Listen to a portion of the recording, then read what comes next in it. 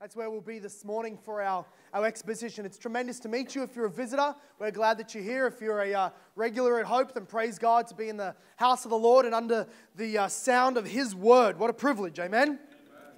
His Word comes to us in 1 Timothy 4, instructing us today about the theme of godliness. Godliness. Godliness of the church members, that's you. Godliness of the church congregation, godliness of the ordinary Christians is the true power of a local church. It is not enough that there is one or two spirit-filled, obedient people in the church. It's not enough that the pastor is experiential and zealous and filled with the Spirit. Really, what God does when He wants to enact a great work in His kingdom and for His kingdom is that He, yes, uses leaders, but through them equips the saints. That is the ministry of a pastor and the eldership. We see this in Ephesians 4. Paul tells them that the way that Jesus works is use the ministers, use the paid pastors, use the elders, use those in office in order to equip and strengthen the broader body so that all of us, every one of us, is a member or an organ in the body of the local church doing our work and ministry. And it is through the general ranks of God's army that His great kingdom work is done. And what is vital for that, what is essential, is not just zeal, and is not just high hopes and expectancy, but is a knowledge-informed godliness. The congregation needs to be godly. I'll start with a working definition of godliness for us so that we can sort of be on the same page. By godliness, I don't mean the quiet guy with the big long tie who stands in the corner and doesn't talk to many people. I don't mean the gal who watches whatever on the prairie that movie was, and reads Jane Austen's and speaks in these and thous. Do what you want. Sounds entertaining. Godly often sort of has this pietistic, disconnected from the real world, not very approachable, very solemn, sunken brow kind of vibe in our day. Godliness is not merely, it's not really even an attitude or an emotion or a personality type. Godliness, here's our working definition. Godliness is holy, fruitful ambition. Holy, fruitful labor. Holy, fruitful labor. That's what godliness is. Godliness is holy because it's righteous. Godliness is laborious because it puts our hands and our hearts and our lives into action. And it is fruitful because we're on a great commission and we seek to see actual souls saved and churches built. Amen, someone. So I take this definition of godliness, that is what should mark every true Christian. I take this from the writings of Paul when he was in prison in the book of Philippians. He wrote to the Philippians and said, look, I'm in prison, maybe I die. I'm not sad. I would love to see Jesus. That's everybody's Monday morning. Amen? Look, Jesus, if you take me, I'll see you very soon with a massive smile. I will stay if you want me to, but please know, I'd love to see you in person and do away with suffering and sin and folly. But he wrote to the Philippians and said, now, Jesus might kill me, and I am open to that. But if I stay, it is for your sake that I might do fruitful labor. That then becomes really, when we ask Paul, why are you alive? Why is any Christian alive? He says, why has Jesus not zipped me up through the sky or killed me by the sword and then taken my soul to Him? Why are you not dead yet, Christian? Because God has ordained for you good works beforehand for you to walk in. Because God has ordained fruitful labor. You're not a bench sitter. There ought to be no bench sitters in Christ's kingdom. The ones who aren't doing any good for the kingdom are the ones worshiping Jesus in heaven. They're not sinning. They're doing great things, not building the church. The saints are not answering your prayers. Sorry, little Catholic auntie that taught you that. The saints are doing nothing for us. Jesus is. The retired saints, the bench-sitting saints, are now in just worship and devotion. They're in heaven. Saints on earth, theologians throughout history have called us the church militant. In heaven, we're the church triumphant. We've overcome the world, sin, Satan, death. We are finally in heaven, never to sin again. But while on earth, we are the church militant. We are marching. We are moving.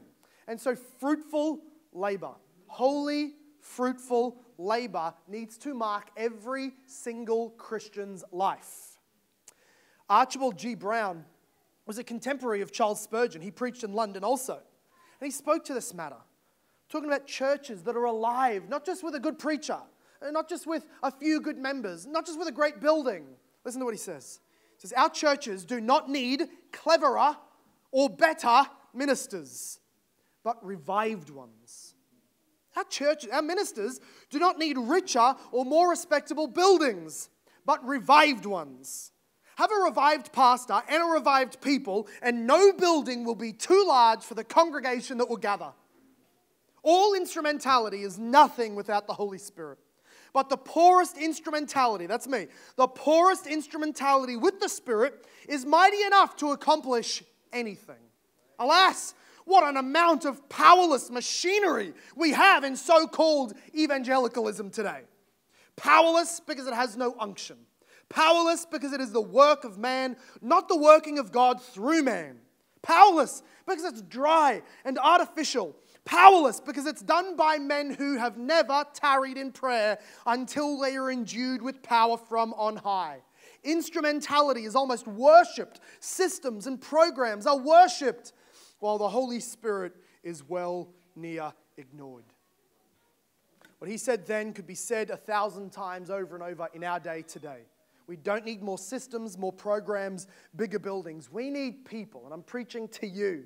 We need the general ranks of God's army to be revived unto godliness. Real, vital godliness that submits to God's word and seeks to obey Him in all areas of life. This is the danger and this is the problem of what had occurred to the Ephesian church.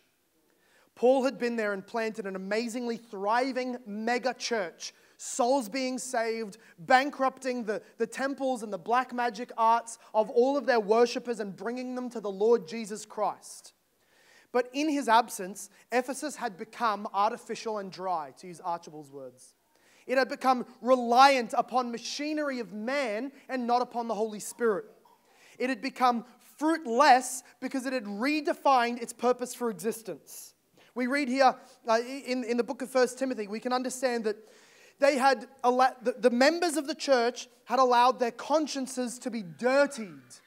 They were tolerating sin in their life. Some of them had seared consciences that the devil was able to use to introduce error and inject lies and demonic teaching into the congregation through them. They'd been listening to liars from the pulpits who taught these doctrines of demons we learnt last week, so that the gospel proclamation was replaced with Old Testament law requirements. We see that in chapter 1. So that godly male leadership was replaced with ungodly leadership or immodest female leadership. We saw that in chapter 2. Freedom had been replaced with legalism about what you should eat, what you're allowed to eat, whether you should marry. You should probably stay single. Sex is evil. That was in chapter 4.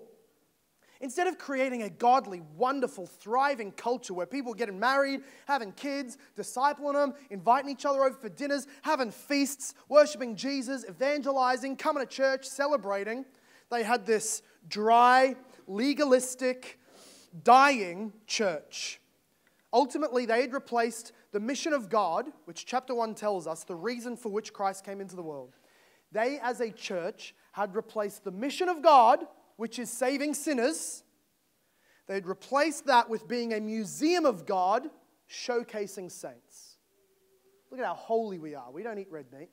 Look at how holy we are. We dabble in some Old Testament law code. Look at how holy we are. We have a legacy. You know, some churches are still like this today. Many churches are still like this today. They have enormous churches. They have a big picture of the founding pastor under whom there was revival. They have the same schedule of sermons or preaching or prayer meetings or Bible studies. You're not allowed to move the pews because that's where they were sitting when revival struck. We had the amazing sending of missionaries, but this is the 1930s. This was a crazy time. It was amazing. Missionaries were going out. Souls were being saved. More churches were being planted. We extended that wall because we needed to fit so many more people in here. This was an amazing church. We have a legacy and a heritage and a history. And it means nothing. Because Ephesus had that and better. And she received some of the harshest rebukes against any church in the New Testament. Jesus speaks to her and says, repent, return to the works you did at first, or I will close you down. The Ephesian church had become dangerous and in fact damaging to the kingdom of God. Because as long as this mega church with this huge building in the Hall of Tyrannus And this huge legacy of revival, and Pastor Paul, the Apostle Paul planted it, and Peter came through here, and Pastor John, he was here as well. As long as they had this big, impressive memorial folder of all the glory days and lots of traditions that they had handed down, as long as they had those, other Christians thought, I probably don't need to evangelize Ephesus, they got it. Other Christians thought, I probably don't need to be a missionary to Ephesus, there's a big church there. All the while, that church is not reaching out and saving sinners. All the while, that church is propagating demonic teachings like feminism and legalism. And so this church earned its harsh rebuke, and it earned the sending of Timothy by Paul to correct the errors that were there. And by God's grace, we see that the commands and the exhortations given to Timothy today are for our blessing as well. Here's a basic summary of what we're going to see in this text, in chapter 4, 6 through 11. Timothy is commanded to teach the truth, to be trained in the truth, and to not veer from the truth. And in doing so, he will train himself and the congregation, he will train himself and the church that he is leading into godliness, which is holy, fruitful labor. Holy, fruitful labor is our aim today. Let's read the text. Chapter 4, verse 6. Timothy, if you put these things before the brothers, you will be a good servant of Jesus Christ, being trained in the words of the faith and of the good doctrine that you have followed. Have nothing to do with irreverent, silly myths. Rather, train yourself for godliness. For while bodily training is of some value, godliness is of value in every way, as it holds promise for the present life and for the life to come. This saying is trustworthy and deserving of full acceptance. For to this end we toil and strive, because we have our hope set on the living God, who is the Savior of all people, especially of those who believe. Command and teach these things. May God bless the words of Paul, the words of the Holy Spirit, the words of the risen and reigning Jesus Christ in our midst to our blessing this morning. First, we understand Timothy was told to teach the truth in order that he and the congregation might be trained in godliness so that the church would be known for its holy, fruitful labor. Truth to bring about godliness for holy, fruitful labor in the church. Timothy, we see here, receives the first command because godliness in a church starts with the minister. We started by saying godliness in the pews is the power and strength of a church. Because one holy man in the pulpit can't carry every ministry that needs to be done to our dying world. Nonetheless, godliness in the pews starts with godliness in the pulpit. It starts with godliness in leadership, by example, by instruction. It's a heavy duty. Timothy is told here, 1 Timothy, if you want them to be holy, you want them to be godly, you want them to re-engage in the Great Commission, you want them to repent, you want them to put back in order what is out of place, then put these things before them. What is these things? What is it that he is meant to put in front of them? The thing that he needs to put in front of them is the teachings that Paul just told to us in chapter 4, verse 1 through 5. He said, put what I've just told to you, serve up to the brothers. That brothers is just word for the family, the siblings. The men and women are included here. But it's as if the picture that Paul is using in that word, he says, put these before them, is really the language of a waiter coming and delivering you the food that the chef has cooked. It's an important relationship in this word picture. That a pastor and a faithful pastor, a good servant of the Lord Jesus Christ, or a good minister, or a good waiter, or a good deacon, we could say, is the same word. A good minister of God, of Jesus Christ, doesn't meddle with the food that he has cooked for his flock. Right? The pastor does not receive the word from Scripture, sort of flick off the beans, get rid of the corn, take off the red meat, they're not ready for that, and deliver up mashed potato and ice cream. He doesn't come and take this and go, oh, wow, that's insensitive. That's culturally probably just specific to back then. That'll get me in trouble. They won't donate to the church fund if I say that. Here's your wet potato and ice cream, oh church. Be fed. Can't happen. If the godliness of the congregation is going to thrive, the flock needs a shepherd that will feed them. Feed them what God cooked up, not him. If the task force of the church is going to be productive, they're going to need a foreman in the pulpit who is task-oriented and himself staying on the mission of Christ. So the first thing that he needs to do to have a godly church is to exemplify godliness himself, which includes and starts with telling the church what Jesus told him through Paul. Which, if you go and look back at what he just said, it's informing the church. Now, have you been in a church that was dying and didn't know it? Have you ever been there? I've been there. You've been there in a church and people are like the congregation's shrinking, money's going down, people are divisive, families are breaking down, sin is everywhere, the pastors aren't preaching the word, and they're up here going, oh, we're just so amazed with what God's doing in our midst. Next week we're going to start a series on Jesus and the cinema. Who's keen? They have fake laugh tracks and applause tracks up the back, and they keep the lights down real low so you can't tell that there's no one in here. Dying churches often don't know that they're dying. We know that. But then when a minister comes in to try and change things, so I just swore, didn't I? I just said the word you're not allowed to say in churches, change. And you know this because most of you are sitting exactly where you sat last week and the week before. And the week before, and I bet if we put 4 columns instead of 3 at church, somebody would tap me on the shoulder and why we've started to compromise on the truth of the gospel. That's what would happen.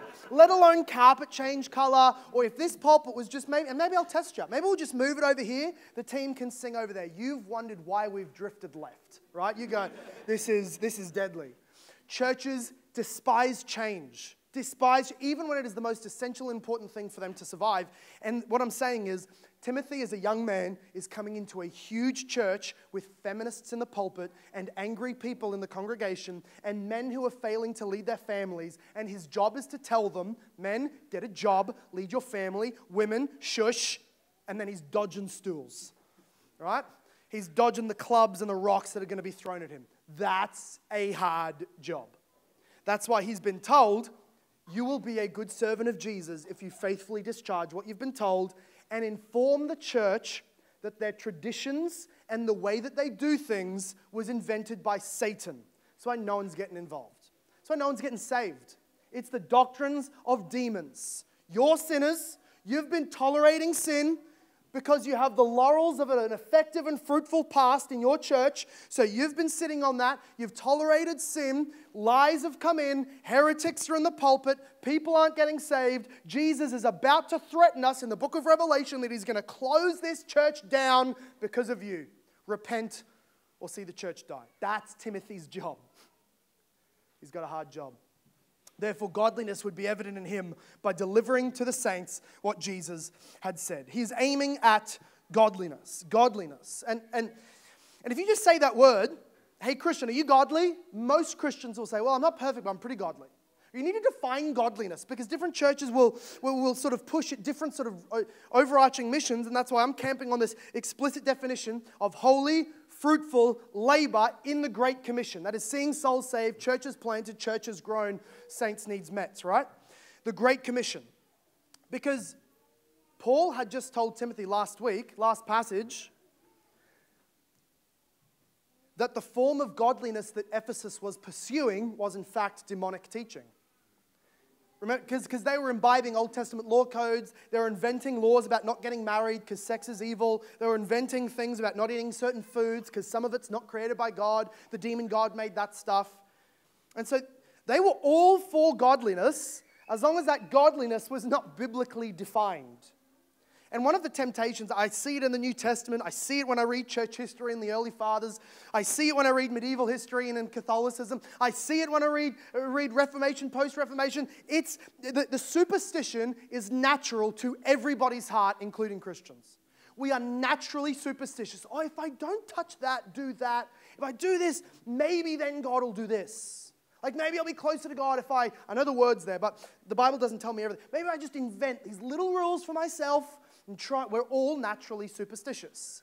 And so let me just read, on the basis of what I see all throughout 1 Timothy, I'm sort of going to apply it to a hope context, the sorts of things that actually embody godliness.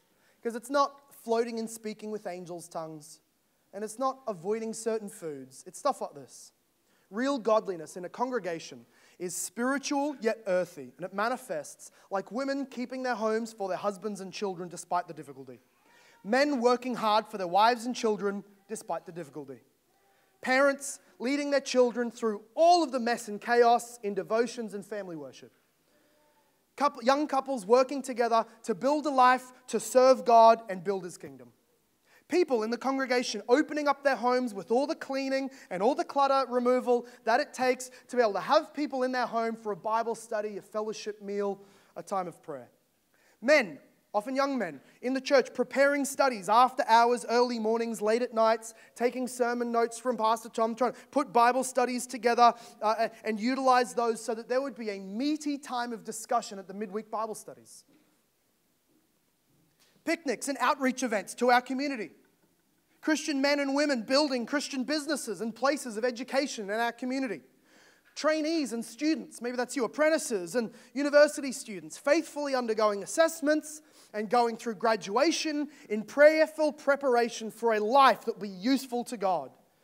Budgeting, just sitting down and budgeting money, looking at the calendar, looking at the budget, moving money around in order to be able to give to the kingdom. Generosity to people in need who can't pay back. Making and keeping marriage vows together. Doing evangelism in the street, handing tracts out, speaking the gospel to strangers. These things are what holy, fruitful labor looks like. This is what it looks like on the ground, and praise God we see much of that. Does any of that describe you? Is that what is shaping your whole drive and posture in life? Holy, fruitful labor, godliness on the ground, a really earthy, real, tangible godliness. Timothy is required to teach them this, and in turn, they are required to then embody that godliness. Look at the second thing. Teach them the truth is the first step to a godly congregation. Be trained in the truth, Timothy, is the second application from our text. Look at the end of verse 6.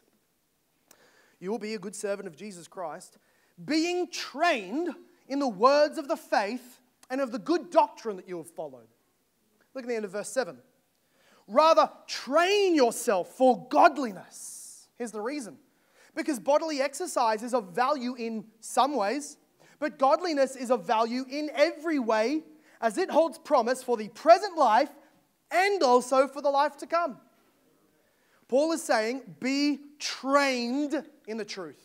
You must be trained actively, intentionally, decisively, decidedly in the truth, because our natural inclination is to drift like Ephesus, like many churches, to drift into error, into distraction, into heresy, and then into closure.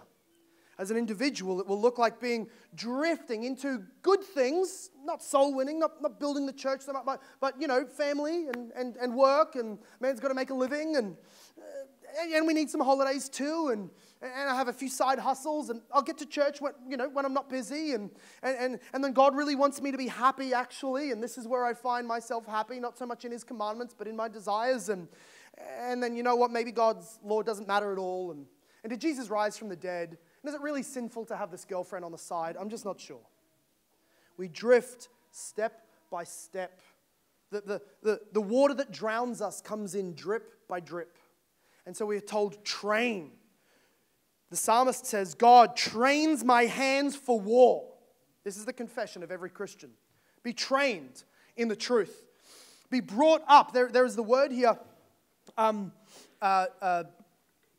There's the relationship here we see of if Timothy is faithful in his teaching, if he is being trained, we can see that this applies to them, because then he's told later, command and teach these things.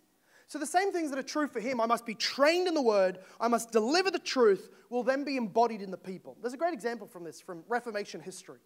It's a gentleman by the name of Martin Bucer. He was in Strasbourg in France, and he was a Catholics of Catholic. He was a single priest in training to be able to be high up in the church order.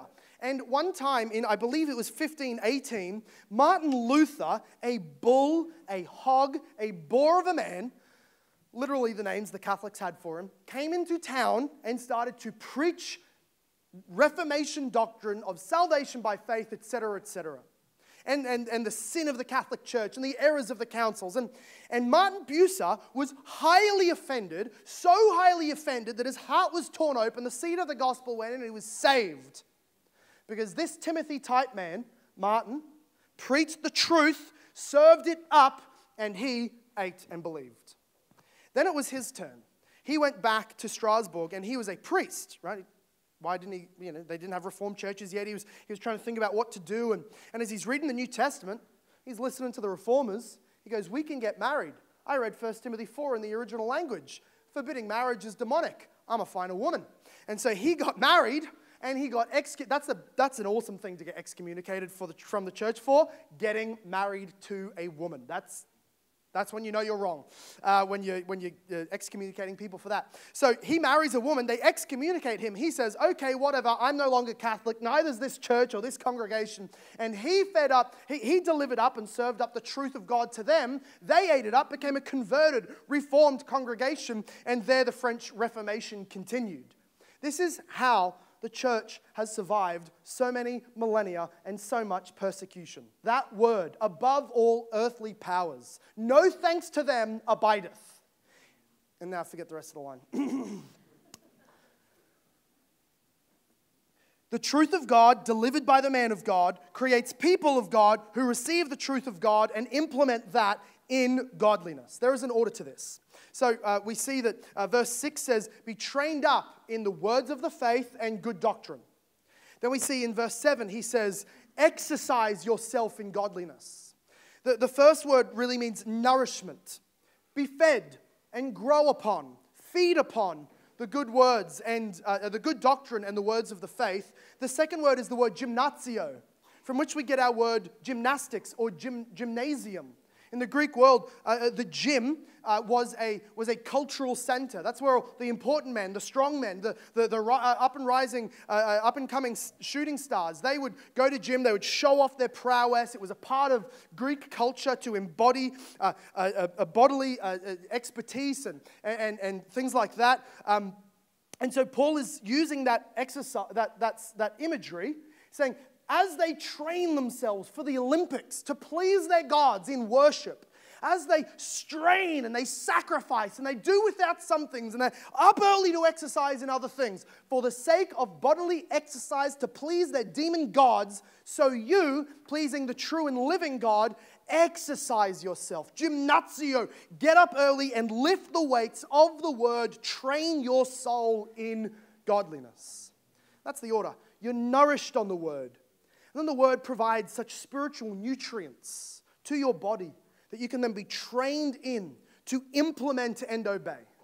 There's a great picture of this, again, historical in the Reformation. There was a man by the name of William Farel. He was a preacher and an evangelist for the Reformation very early on in the Reformation. He was preaching justification before Martin was even pinning the 95 Thesis to the church door. And he was in France, and they didn't like him, the Catholics, so they kicked him out of a certain town. He went to the next town, changed his name, under a pseudonym, as a good Samaritan, opened up a school for the illiterate. That is, if you don't know your reading and writing, I will teach you for free. What a guy. And as he was thinking about what book he should use to do his teaching, he selected, the New Testament. So now he's an undercover preacher, and he's teaching them, and he's training them, and these children are becoming literate, and he says, do your parents know how to read and write? Well, bring them along as well. I'll teach them. And so he had this congregation, which thought they were a class, a congregation being taught the sound words of faith, the good doctrine, the meat of the word of God, the gospel of eternal life was being preached to them and taught to them. They're writing it down in their own hand. They're reading it themselves as he's teaching them. Because he had quite a successful school, he applied to the local council for a preaching permit, which they gave to this young man whose name they had not before heard. And upon receiving that, I don't know whether they had whiteout then and he edited the name, but he took his wig off and I'm actually William Farel, gotcha. And so he started going around that town preaching and declaring the saving grace in Jesus Christ that doesn't require Catholic penance or acts of worship or payments or sacrifices to be saved, but a grace that is received by faith alone in Jesus Christ alone, who lived for us, died for us, rose again, and now sits in heaven to give salvation for free. a good news that was to preach. But the Catholic communities hated it. But they couldn't get to him as he stood up in public. They couldn't physically get to him or throw things far enough because the people who packed out the first few rows of the evangelical rock concert, we could say, were all of his congregation. The people who had been taught on the meat of the word. They'd gone, and then before long, that town voted in to abolish the Catholic Mass and declare their city a reformed city based on the Word of God and not the Catholic Church. Illiterate people, no, illiterate children, illiterate adults became God's instrument for turning the tides and turning that town upside down. Why? Because they were nourished, they were fed, they were raised up on the word of truth and the good doctrine. And then they implemented it in training themselves and preaching godliness. So, we must be trained, nourished in the words of the faith and on the good doctrine. My question for you is, have you been? Are you being outdone by the illiterate French? Don't.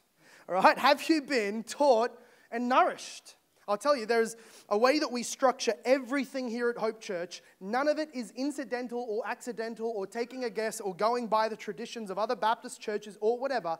What we do here, we do precisely because a teaching of the truth, which brings about obedience, that then brings about fruitful labor, knowing the truth, obeying what you learned, bringing about fruit in the Great Commission. That is the order of the Great Commission.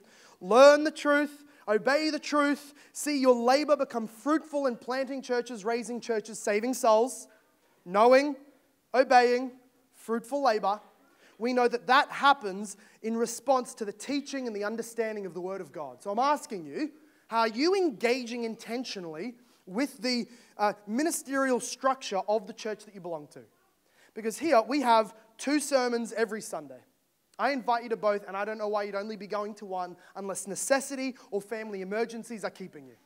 The Word of God is being preached. The saints are gathering. Christ is meeting us to bless us. If you hate your sin and you're sick of it sticking around, if you despise your lack of knowledge and you want to be more fruitful, praise the Lord. He's given you an answer. See you at 5:30 as well. And so, I invite you. I also think in the midweek we have gatherings of Bible study, not group chats, not fellowship hangs.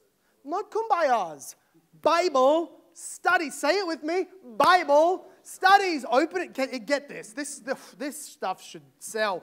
You open the Bible, you look at what it says, you talk about it, and you understand its truth. Can you imagine if churches did that? Anyway, midweek Bible studies, and this is what I told the 8:30, you're allowed to go to as many as you want. So I'm just freeing up your conscience. Yes, you may go to them all. If you so desire, I encourage you to go at least to one. Are you seeking the meat of doctrine and the words of faith that might come from good books? And maybe you say, I don't know where to start. Please, if it's been more than 6 months since you've sat down with one of the elders, just hit us up, send us a message, grab us afterwards and say, give me something to read. Point me in a certain direction. How might I be more nourished and more trained and exercised in the words of faith and the good doctrine so that I can be fruitful, labor in a holy way in my life? I want to be godly. Please do that. We're here for that. That is what shepherds are here for. I ask you, are you doing this? Paul does acknowledge there is some benefit, right? Before the gym junkies start getting all testosteroned up and start flooding the stage to beat me up, you would win. He does acknowledge there is some value in physical ability and health and fitness. We should all know that. We're going to be more productive, able to enjoy our day, less tired, less fatigued. All of that if we are at physical peak. And some of us have known what it's been like to be physically peak and no longer at physical peak, or through injury, or through just time, or through lack of discipline. We lack that. You feel in your body and yourself and your energy levels, oh, that I could get back to that. Paul, that is valuable. There is value in that and good. However, the value from physical exercise terminates on your gravestone. There's not a single cell stretched and grown in your muscle fibers. There's not a single element of your cardiac health. There's no brain fog clarity that you've gotten from your great mineral thing that you found online. There's no benefit from keto or carnivore or seafood diet, whatever it is. There's no benefit that will go with you beyond the grave. None. Unless that exercise is being done in such a way as to avail yourself, your ability, your body, your productivity for godliness. So bodily training has some value in this life, zero value. Did I say godliness? Bodily training has some value in this life, zero value for the next life. Godliness, as you strain yourself to do that, if you're going to the gym early in the morning and you're not reading your Bible, you need to cancel your membership and reorder your priorities. If we are godly, we have we have blessing in this life from godliness and blessing in the next life. It is more blessed to be godly than fit in this life, and it is infinitely better to be godly because of the life that is to come. Because if we are godly, and that is we are pursuing holy, fruitful labor, then we are working with God in His ultimate mission on earth. We are being used for His purposes to establish and extend and spread the kingdom of the Lord Jesus Christ. There is no limit to the benefit of godliness. There is benefit, but there is limit to the benefit of exercise. Pursue it, enjoy those benefits. There is no limit to the benefit of godliness. Every situation you find yourself in, you will have a double joy because you have a clean conscience and a godly life. Even your sorrows are half sorrows if you are godly, because you are doing it with a clean conscience and you are directed for the Great Commission. And you know you're not under God's frown. You're under His smile, but He's sending you difficulties. Godliness touches every area of your life. There was another circumstance in William Farel's life which exemplifies this. That is, that shows that in this moment in his life, godliness was of more value than superior strength, exercising, and fitness.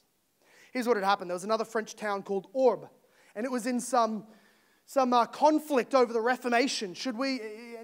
European Reformation was very political. They would vote in councils. Will we side with the Reformed or will we side with the Catholics? Who do we allow to teach the people in the churches? And this town was conflicted.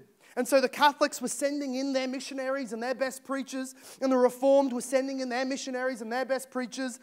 But the Reformed only had pubs and taverns and fields to meet in, because the Catholics, with their security guards and very angry mobs, held the cathedrals with the thousands upon thousands of people that could flood into the cathedrals with a pulpit. And so eventually the Reformers sent in a firebrand, a known strategist by the name of William Farel. But no one else had the guts to just march into a Catholic church and stand in a pulpit. But no one had tried it. So William Farel thought, hadn't been tried, may as well try it. And he rocks up to the city, and instead of going to the pub or the tavern or the street or the field, he goes into the main, I love the goal on this guy.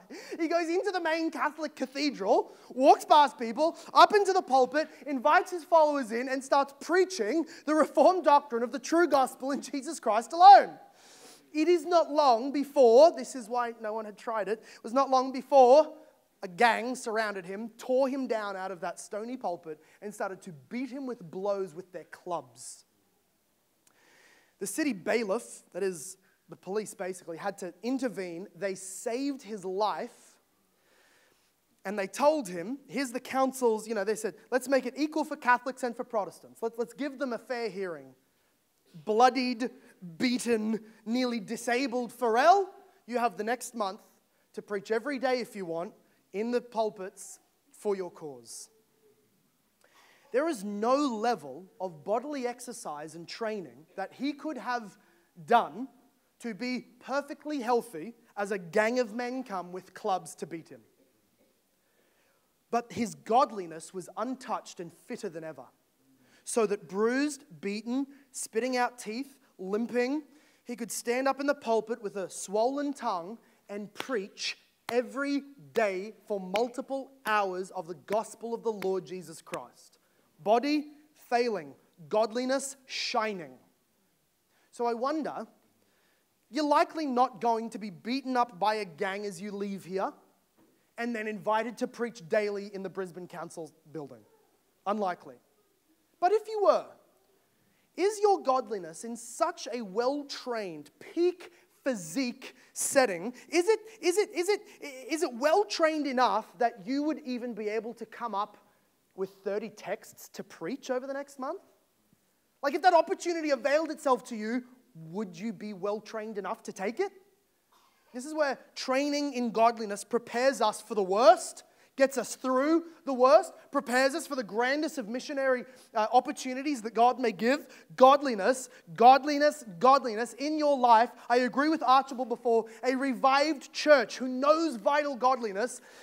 If a church is like that, there's no building you can build that is big enough for the people that God might bring to be saved and become an army for the Lord Jesus Christ. So, godliness must be taught by the pastor. It must be handed before the brothers. It must be trained in the pastor after being nourished upon it, and that must be commanded and taught, verse 11 says, to the people as well. Nourished on and trained in good faith and good doctrine. And then lastly, the way that we ensure godliness in a church is we do not veer from the truth. The pastor needs to preach the truth. The pastor and the people need to be trained in the truth, and everybody needs to make sure we do not veer from the truth. Look at verse 7. Have nothing to do with irreverent, silly myths. Have nothing to do with irreverent, silly myths. The problem of myths and errors, as we saw in chapter 1, is that they distract the church, they make her less effective, and instead of scoping out the enemy, the snipers and the tank aimers start seeing cute birds on the horizon and start watching nice planets and go, wow, look at how far you can see with these binoculars while the enemy's advancing. Irreverent, silly myths are stupid ideas that don't have any impact for the Great Commission.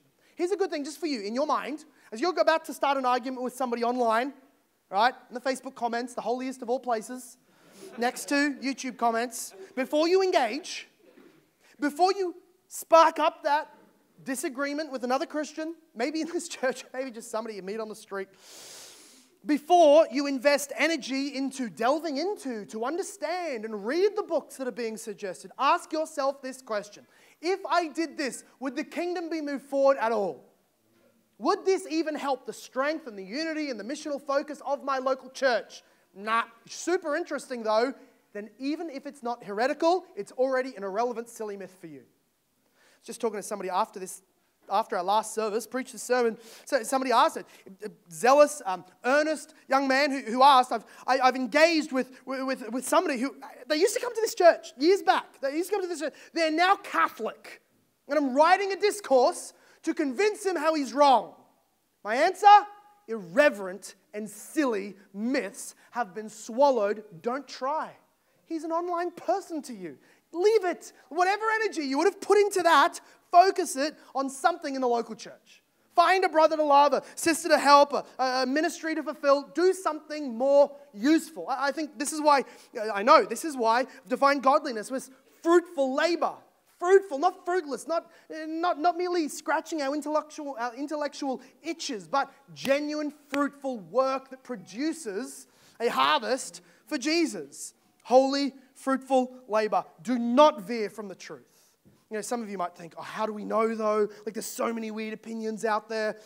Can you give us a list, like just a working, running list of all the dumb ideas and the myths that are out there and then we'll avoid them? No, I can't. I cannot. Neither does Paul though. Paul doesn't actually make a big list. There's an appendix, 1 Timothy chapter 7, and it's all the dumb things to avoid. You know what he does continually? Sets out the truth, preaches the truth, says chase after that. If you're focused on that, you will be able to tell the silly errors as they come. You'll be able to sort of shush them off and leave the dead weights behind because those aren't helpful for mission, so it's not from God. Those aren't clarifying of doctrinal scriptural teachings. These aren't in alignment with the gospel of the glory of God, chapter 1. These aren't the words of the faith or sound doctrine, chapter 4. These are legalistic and therefore demonic, chapter 4. This is confusing of God's clear commands, chapter 2 and 3. We simply say, this is not helpful, I will leave it behind. It's a silly, irreverent myth. And to close out, we'll look at this final motivation that Paul gives to us in verse 9 and 10. Look at verse 9. The saying is trustworthy and deserving of full acceptance. He said this multiple times. He says this as this makes a great fridge magnet, is in other words what he's saying. Right? This makes a great bumper sticker for Christianity. Don't really go and get one, waste of time. But this is one of those memory verses that we should have. For to this end we toil and strive, because we have our hope set on the living God, who is the Savior of all people, especially of those who believe. Here's what he's saying. Look at how verse 8 ends.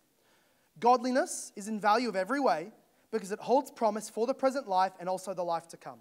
Do you want to live a Christian life where when you're dead, whether they remember you or not, you and Jesus can look back over every page of your life and he will say, well done, good and faithful servant.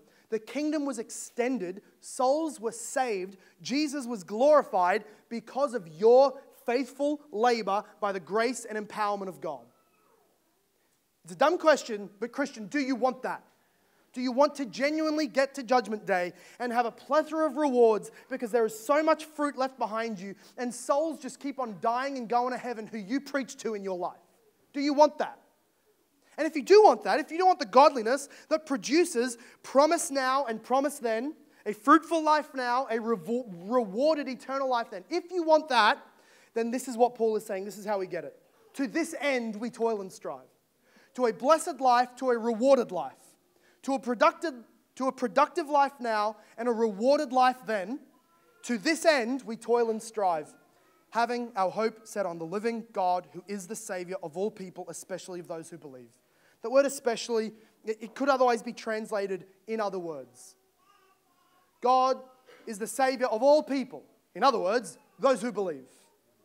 Jesus died for all people, chapter 2 told us. That is those that God has elected. Jesus is the Savior of all sinners, that is those who come to him by faith. God is the Savior of all people, those who believe. In other words, he's saying this, God's a living God. He's not some dead, dumb, demonic Diana in the Artemis temple in Ephesus.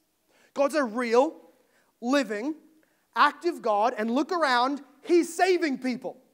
He's saving people right now, and you can join that and have a blessed life now in that mission and a rewarded life then because of the mission if you toil and strive to prioritize kingdom advancement in your holy, productive labor. That's the life that Paul is promising. Not some health, wealth, no sickness, no difficulties, no persecution. He's not promising that. He's promising a fruitful life and a rewarded eternal life if, as a Christian, you strain yourself, you train yourself to know the truth, to obey the truth, and trust God for abundant harvest through your life and godliness. This will be the strength of any church. To those among us who are not actually Christians, however, a straining for godliness is futile. It's like pumping the gas as hard as you can. The rev's searing up over 7,000 RPM and you have no wheels. You don't have the first thing that actually enables godliness, which is a new, clean heart given by Jesus Christ alone. So you can't be godly. Please don't try. In fact, what you have is probably something akin to what he said in verse 7 and 8. That you're banking on when Judgment Day comes, when Jesus comes back, when I see God, I'm taking refuge in something. And maybe for you, like the Greeks, it's an idea of your bodily prowess. I'm pretty fit. I'm okay. I'm not going to go to hell. I'm not going to die. You lie to yourself that you don't have to think about waking up in hell tomorrow because you have a great cardiac health. You can run 40 miles and all the rest. You look after yourself. Death isn't something. You're 20. You're 17. You're 14. You don't die. Old people die. Or you're old and you think, I've had a good life, I'm a good person, I'm a good citizen, I've never murdered anybody, I've stolen very little, mostly from the government, I'm a good person. Maybe you look on your religious work and think, I've gone to church often. I've seen great things happen. I've been a member for a long time. I helped build that wall back in the days of the early revival. I don't know what your heart might superstitiously be banking on to try and flee from the wrath of God on that final day. But I'm telling you, unless it is Jesus Christ alone, it is an empty hope and it will fail you. Riches won't save you. Health won't keep you alive forever. Nothing, no good works that you've ever done or religious deeds will ever help take away an ounce of God's wrath that will pour down on you on that day. The only refuge given to us, the only shelter that we need to get under is Jesus Christ, who came into the world and lived a perfect life for you because you can't, who died on the cross to pay for your sins, which you are going to have to go to hell forever to pay for. And then he rose triumphantly and victoriously to provide a refuge for all those who come to God in faith. God is the Savior of all people who believe. Merely believe on the Lord Jesus Christ. Flee from your silly refuges, your silly attempts, your vain hopes of being healthy and not going to die soon. Throw those away. You could be dead by the end of this sermon, but rest on the Lord Jesus Christ, and you will be secure in Him before you breathe your next breath. Let's pray. Thank you, Lord God, for the words that Paul wrote in this letter to Timothy. And in a broader sense, it's a letter to every pastor. It's a letter to every church. It's a letter to every Christian, that we must train ourselves for godliness. Father God, we thank you for the mercy above all mercies, that in our ungodliness, Jesus died for us. That in our ungodliness, you sent your Son to be the Savior of sinners. We thank you that you sent your Holy Spirit to give us a new and a godly heart. We pray, Lord God, that it would not only be our new nature, it would not only be the word's commands, and it would not only be our deep desires to be godly, but that you would truly shape us by your word, conform us by your Holy Spirit to be people who, like Paul, can say that I worked harder than I knew how. And it was the work of God's grace within me. Please, God, make this church a hard-working, laborious, striving, Great Commission engaged church. Make us fruitful with a wonderful harvest behind us, not for our glory or for our name, but all for Christ's glory. Let us be forgotten, but use us to spread your kingdom, O God. And before we can receive an answer to that prayer, we must receive an answer to this in light of your word today. Please make us repentant. Please make us holy. Please make us staying away from idleness and distraction. Make us committed, nourished on, trained by the words of truth, and exercised in good doctrine. Father God, please do this in our midst, and please, right now, give your gracious life through the Lord Jesus Christ to those who don't yet believe. Please bring them in. Please save them. Please forgive them. Please have mercy on them. We pray all of this in Jesus' wonderful name. And everyone said,